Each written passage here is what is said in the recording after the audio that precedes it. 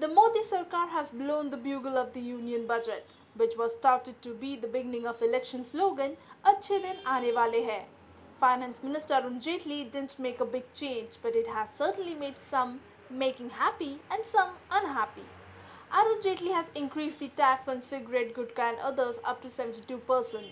That's just not all. To promote the usage of healthier drinks, tax on aerated and sugared drinks have been increased. Moreover, income tax limit has been increased to 2.5 lakh and for senior citizens by 3 lakh, which is certainly a good news. But let's see, will this be the first step to much announced good days as promised by the Modi Sarkar?